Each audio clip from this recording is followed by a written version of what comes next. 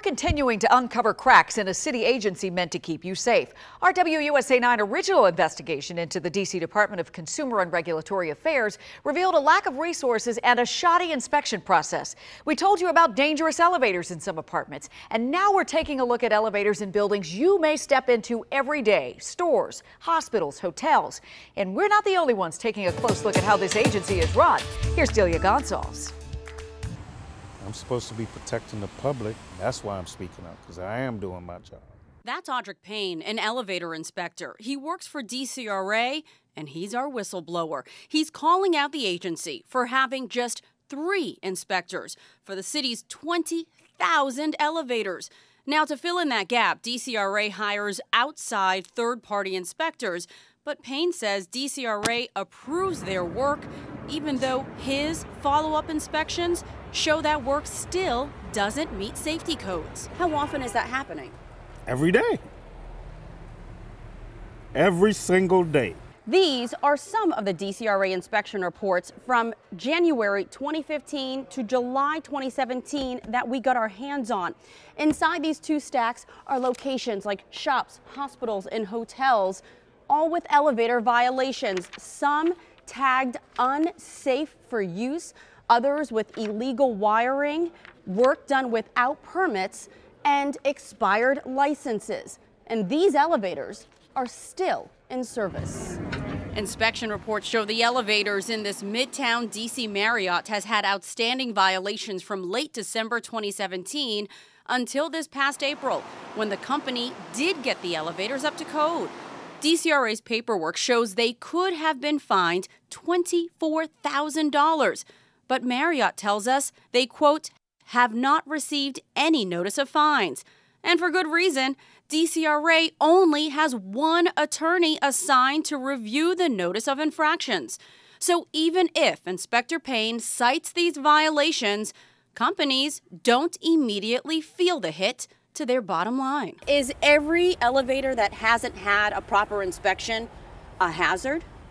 I would say yes until it's looked at, because you and I can't drive our car out here unless it's inspected. Ever shop here? Well, inspection reports say the elevators inside this H Street Walmart are all operating without a license. In fact, we've learned that the store has been fined up to $16,000 for not doing a fire safety test that's required by DCRA.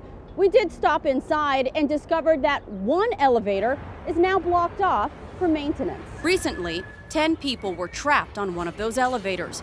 They were not able to alert anyone because there was no working alarm bell or phone inside. A DCRA inspector shut it down and tagged it as, quote, unsafe for public use. Increasingly, I'm seeing a credibility problem. Chairman, that's not fair. That woman taking a beating at the council hearing is Melinda Bowling. She's the director of the Department of Consumer and Regulatory Affairs. She's being grilled, again, by council members because of the constant complaints from citizens that the agency is not protecting them.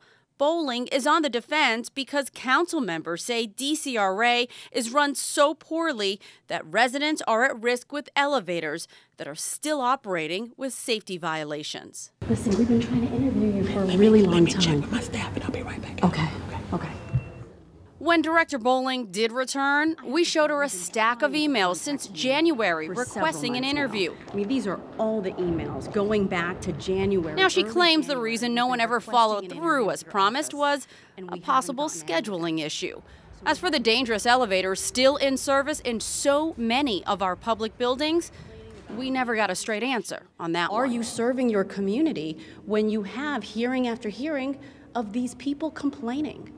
What I would say is I think we issued over 50,000 permits last year. And you do have people who do complain, but they're a small percentage. They need an elevator repair. We're out there trying to work with the property owner to make sure it can happen as quickly as possible. Do we have missteps? Absolutely. But we're working to fix every one of them. And we are doing what we're charged with, which is the life, safety, and protection of the citizens. Now, Walmart did not respond to any of our emails regarding the elevator issues at its H Street location, but it's not just those elevators. The store's escalators have safety violations too and are operating without a valid license. This is just eye-opening, Delia. Really some important safety information here. And Inspector Payne shares some more insight into DCRA. You'll want to hear what he tells Delia when he tried to conduct a fire safety test at a hotel in the district. It's on our WUSA 9 mobile app and website right now.